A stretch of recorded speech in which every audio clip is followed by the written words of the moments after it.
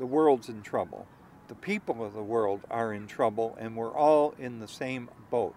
We all live on the same small rocky planet, and renewable energy is an absolute necessity in the very near future if we're going to survive. That's that simple, as a race, as a civilization. If we do it sooner and have some modicum of planning, it can be more comfortable. But if we wait and drag our feet, kicking and screaming, until we're absolutely forced to do it, it's going to be very uncomfortable.